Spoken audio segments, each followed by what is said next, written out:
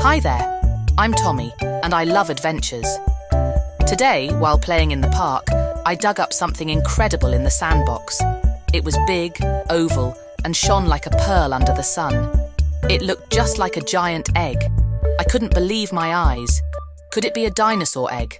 I decided to take it home to find out more. Back at home, I carefully cleaned the egg and placed it on my windowsill. Suddenly, that night, as moonlight hit the egg, it started to crack.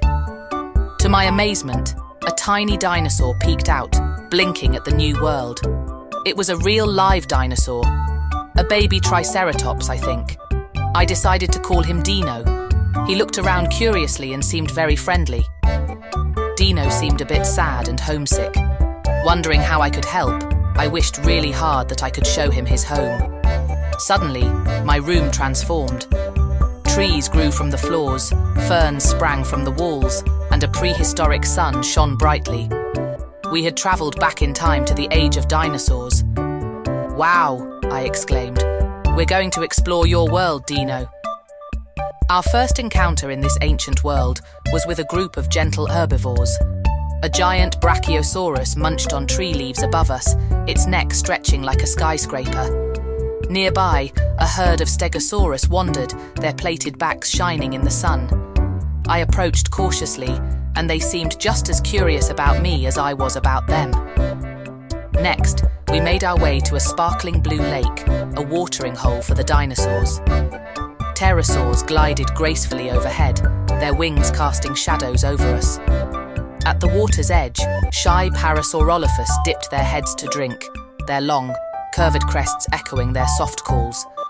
Dino tugged at my shirt, urging me to join him as he splashed joyfully in the water. Our peaceful exploration was suddenly interrupted by a thunderous roar.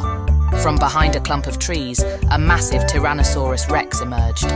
My heart raced with fear, but to my surprise, the T-Rex was not menacing.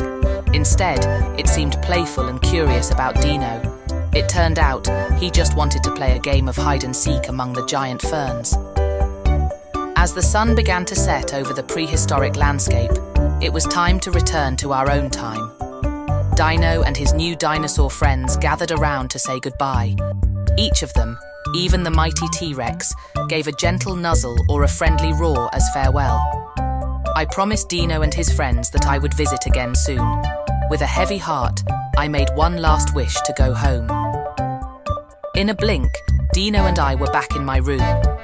The big adventure felt like a dream, but the muddy footprints on my floor and a small feather from a pterosaur that Dino clutched in his little hands told me it was all real. I tucked Dino into bed beside me and drifted off to sleep, dreaming of our next big adventure together in the land of dinosaurs.